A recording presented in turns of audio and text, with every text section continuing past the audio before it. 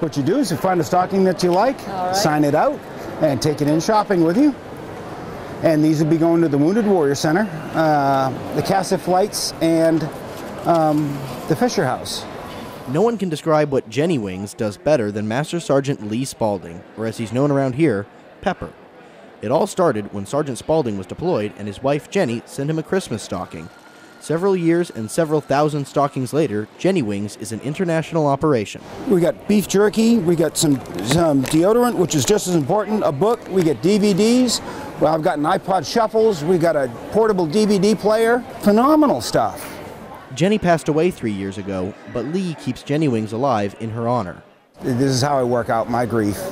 To live in the hearts of those you leave behind is not to die.